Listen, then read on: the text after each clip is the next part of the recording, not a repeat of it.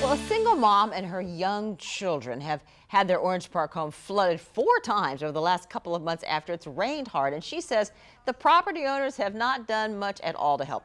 On your sides, Haley Harrison spoke to the renter, who now says she is worried about that very dangerous black mold.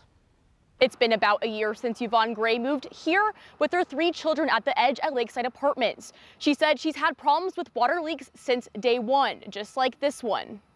Since March, she says it's gotten worse, and now she's just counting down the days until her lease is up.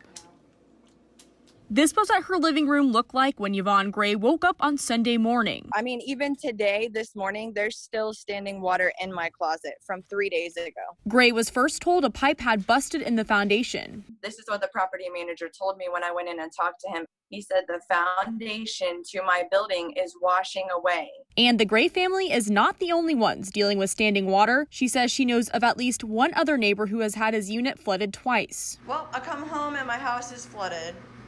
What do you know? Water everywhere. Gray has brought her concerns to the edge at Lakeside Apartments property manager and even its corporate office multiple times since March, but says she's felt ignored and still has a lot of questions. But what about our stuff?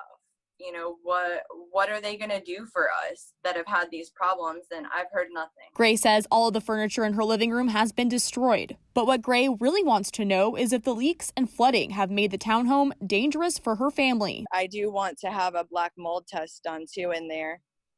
Because if so, it's definitely not safe for us to be living there anyway. First Coast News called the Edge at Lakeside Apartments office at 10:30, again around 1, and for a third time at 3:30 to speak with the property manager, but he hasn't returned our call. In Orange Park, Haley Harrison, First Coast News, on your side.